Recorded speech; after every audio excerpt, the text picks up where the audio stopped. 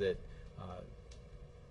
the recession, the Great Recession, the worst recession since... They don't need to also ensure life. Life should be off the table. They talked endlessly about it, and their agenda was rejected by the American people. That's a simple fact. Because they're stupid. So many people in this room who were critical to crafting and coaxing the bold health care initiative that I'm about to sign.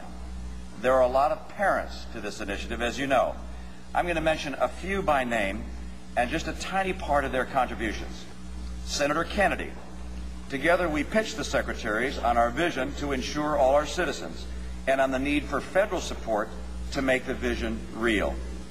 His work in Washington and behind the scenes on Beacon Hill was absolutely essential.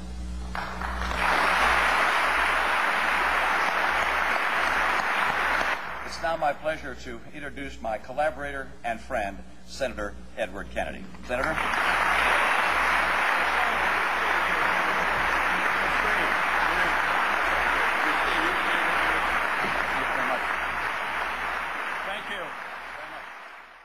But you're officially not a libertarian anymore, right? I mean, like, this position runs so far from the libertarian position. Is this so you admit that you have more of a, European socialist-leaning perspective on this issue? Why is that funny? I'm not afraid. It's not. Right. I'm not afraid to say European socialism works. Right, but not wanting to overtax myself. Very briefly some of the points I made then, but updated to this new decade. The Blum Center and the work it does around the world, the work my foundation does in America and around the world, reflect two of the most hopeful developments of the early 21st century. First is the rise of what I would call communitarianism, not necessarily a more left-wing philosophy, but a more embracing one, the idea that we are in an interdependent world, and we will either make a community of shared opportunities and shared responsibilities, or we will pay the price because we're interdependent. Divorce is not an option. What we do affects others. What others do affects us. There is a deeper understanding of this, I think, than ever before. Every nation in every region now has a decision to make. Either you are with us or you are with the terrorists. Look, I was an independent during the time of Reagan-Bush. I'm not trying to return to Reagan-Bush. My positions don't talk about things that you suggest they talk about. The recession, the Great Recession, the worst recession. He's your party. Here's what I think. I don't think the election's going to be decided on evolution. I think the election's going to be decided on a fundamental question that the American people are going to ask themselves, and they're going to ask themselves whether or not they're better off today than they were 3 or 4 years ago. Sure, well, that's a good question. And they're going to answer. And they're going to answer that question. If that's the issue, you win. If that's the issue, you win. If it's just the conditions. A lot of hands going up. Mr. President, want to pick someone? Yeah, well, you kind of put me on the spot here. The guy in the glasses right in the back here. Why not? Thank you, Mr. President. I don't have a job, but that's because I've been lucky enough to live in Silicon Valley for a while and work for a small startup down the street here that did quite well. So I'm unemployed by choice. My question is, would you please raise my taxes? I don't want to answer that question. That's a clown question, bro. If we discovered that space aliens were planning to attack, and we needed a massive buildup to counter the space alien threat, and really inflation and budget deficits took secondary place to that, this slump would be over in 18 months. And then if we discovered, whoops, we made a mistake, there aren't actually any space aliens. So we need Orson Welles, is what you're saying. No, there was a Twilight Zone episode like this in which scientists fake an alien threat in order to achieve world peace. Well, this time we don't need it. We need it in order to get... You see, we don't really have a free market. We don't have free enterprise in this country, as much as they say that we do. These people, these wealthy, these corporations, they don't really like competition. They don't like us having a choice. They like monopolies. Yeah. Their nirvana is if they were the only car company or the only airline. And it's odd, isn't it, that these people who say they believe so much in our way of life actually believe in a system where they don't want us to have a choice. They admire the old Soviet way. If you only need one car company, if you only need one newspaper, you know, I mean.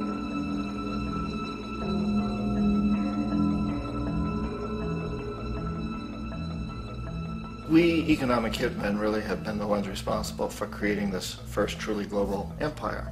And we work many different ways.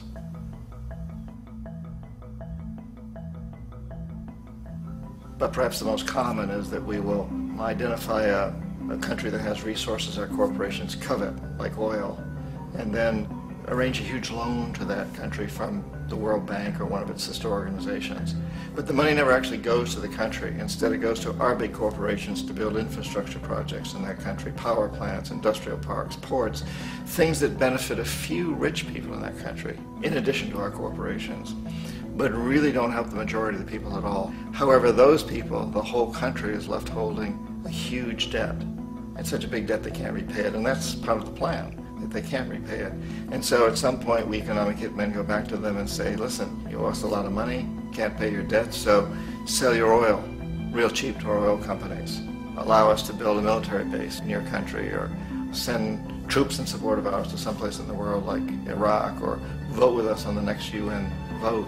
To have their electric utility company privatized and their water and sewage system privatized and sold to U.S. corporations or other multinational corporations. So there was that whole mushrooming thing, and it's so typical of the way the IMF and the World Bank work, that you put a country in debt, it's such a big debt it can't pay it, and then you offer to refinance that debt and pay even more interest.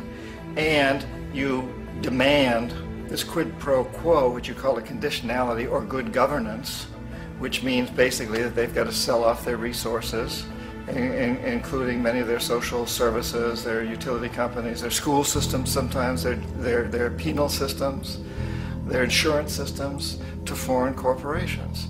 So it's a double, triple, quadruple whammy. Questions? So, when it comes to the Bush tax cuts, now the Congress is divided, why didn't Senate Democrats push through this bill back when you control the Senate, the House, and the President? The tax cuts weren't about to expire then, so that's why we're doing it now. Foreseeing this issue 2 years ago. They expired at the end of 2010. And that's why they were extended 1 year. But why didn't they vote when you could have pushed this bill through and had it signed into law? Next question. I appreciate the tenor of the conversations. I think it will actually yield results before the end of the year, and I look forward to continuing this dialogue in the months ahead. Thank you very much, everybody.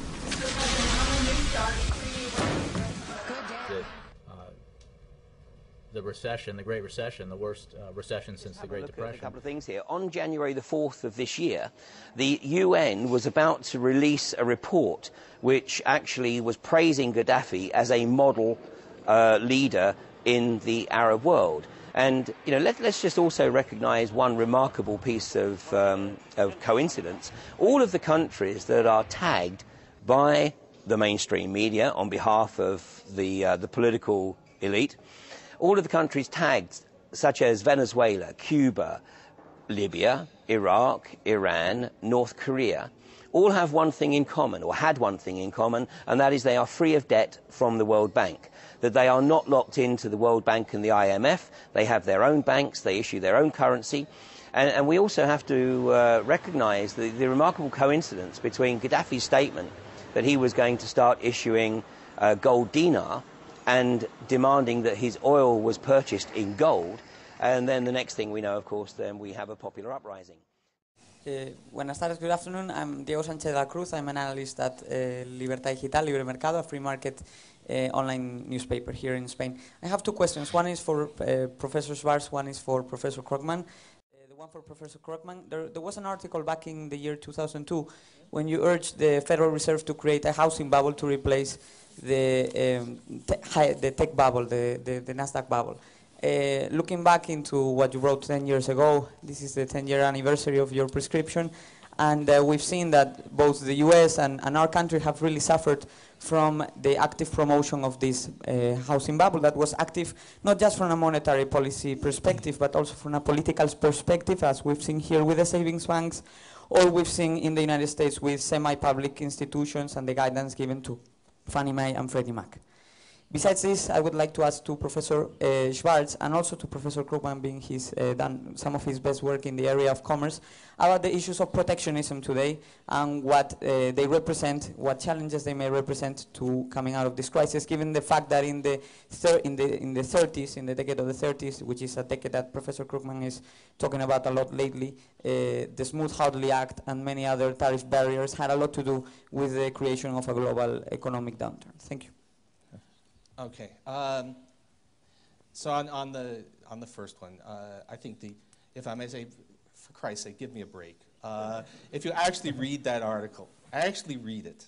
I was joking. I was saying that I was talking about the difficulty of responding purely with monetary policy to the kind of slump we were then expressing. Yeah, you make the point. Interest is the cost of money, and you made the point that if in some of your writings, that that it should have self-corrected if there were demand because people wanted to buy the houses. Interest rates should have naturally gone up. And then speculation in real estate would have died down. People would have said, well, it's not such a great investment to go into real estate because it's too expensive to borrow. Mm-hmm. So in other words, the bottom line of it is the Austrians would say there was a lot of intervention in the economy, both from the government proper and from the central bank, making particular types of investments seem artificially attractive. And so when Greenspan did this, instead of letting us have that moderate recession and allowing everything to be cleared out, we start all over again without all these entrepreneurial errors, he locks the errors in. He encourages people to persist, to carry on in what they've been doing, so that when the crash came, it was all the worse. So now that we have a kind of grasp on who were the actors that really made this crisis so severe, then that helps figure out what should be done. When the first answer, Austrian answer, would be the opposite of a lot of the mainstream answers. Their answer would be pump more money in and force lower interest rates. And the Austrian answer is, but if the lower interest rates cause the problem, how could they be the solution? We want to stop doing that because these things are diverting resources into the wrong channels. We don't want additional government stimulus in the form of more borrowing and spending because that siphons resources from the private sector and allocates them toward economically arbitrary projects. The private sector is starved for capital. You can't keep doing that to the private sector. Basically what we want to do is see the opposite done, is have as much turned back over into the hands of the private sector as possible so that private entrepreneurs using the price system can help us recover. Because sometimes people say, you Austrians think we shouldn't do anything. But it depends on who's we. They shouldn't do anything, the politicians, but we have a lot of work to do. Entrepreneurs have to figure out which sectors of the economy are bubble sectors that need to be reduced and which are sectors that have been starved for resources and need to be expanded. And there's no non-arbitrary way for a politician to know that. Only an entrepreneur risking his own capital, responding to prices, can know what needs to be done. That's what needs to occur right now. Okay. Now, I'm glad that Ambassador... Could I jump in here? Because, sure, again, the clock is ticking, and that leads to a question about this monstrous federal deficit. Mm-hmm. Is it a problem? Is it a threat to the future of America's children, or is it not a problem? Senator Obama? I think it's an enormous problem. And what are you going to do specifically to cut it or to raise, either to stop spending or to raise revenues? I think it is an enormous problem. This has been the most fiscally irresponsible administration in certainly my memory. We have gone from trillion-dollar surpluses to trillion-dollar deficits in the blink of an eye. Not all of those costs are the fault of the administration. Obviously, 9/11 occurred and the decline in the economy. But what is also true is that it was aided and abetted by a set of fiscal policies that I think were on the wrong course. We can take a look example of yesterday's vote.